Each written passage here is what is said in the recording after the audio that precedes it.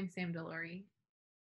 When I wanted to become a parent, I took 30 hours of classes, had interviews with multiple different social workers, had them come inspect my house, wrote a 30-page essay about my past, about my vision of being a parent.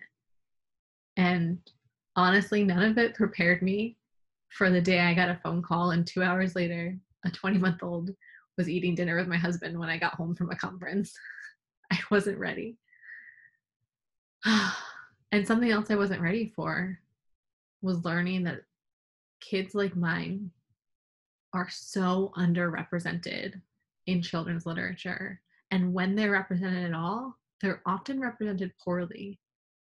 That's why it became so important to me to write this book. In the Yell of Teddy Drake, Teddy loves two sets of parents, his biological and his adoptive parents, and many siblings with whom he doesn't live. He also has a family of supportive adults who he learns love him even when he's frustrated about his feelings. This book is important not just to families like mine, but to all families, to show them that the representation of families like mine is important. So please support this project by scrolling down below to see the options that you have to support this book at any level. Thank you.